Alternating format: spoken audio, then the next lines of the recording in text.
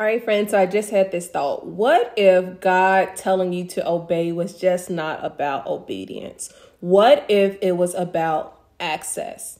Access to the kingdom, all of the righteousness, all the things that you need, which should be added to you once you seek the kingdom. What if he's telling you to obey, to give you access to the kingdom, right? Well, you already have access, but you may not be able to unlock some of the doors in the kingdom that you may need. What if in your obedience, that will unlock the doors for the resources and all of the things that you need?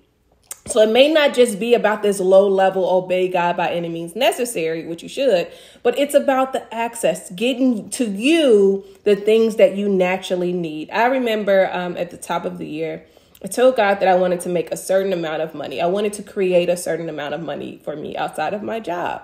And the answer didn't readily come to me. It came to me a few weeks later, but it was in the realm of ideas. It wasn't money that he gave to me. He gave me a few ideas. So that may have meant starting my blog, right? That may have meant creating bundle packages for products that weren't selling, that are selling now. So what if I didn't obey? I would likely be locked out of the access that I need to create generational wealth. Just a thought. Have you ever thought about that? Let me know.